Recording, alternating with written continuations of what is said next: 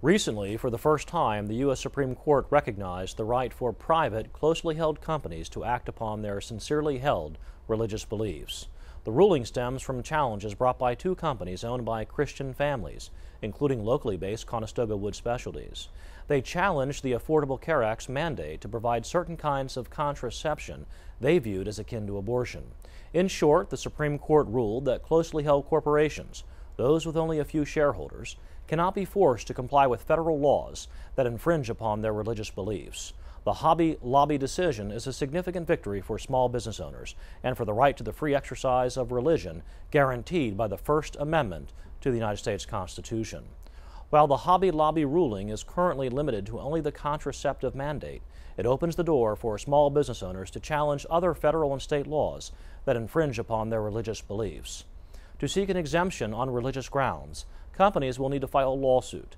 A business owner who just decides to ignore the law could find themselves in a great deal of trouble. If you're a small business owner and you believe that your religious liberties are being violated by federal, state, or local law, our attorneys are ready to help. Call 717-657-7770 or visit scaringilaw.com.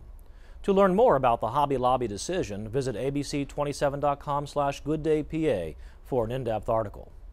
And remember, in any situation, it's always important to know your rights.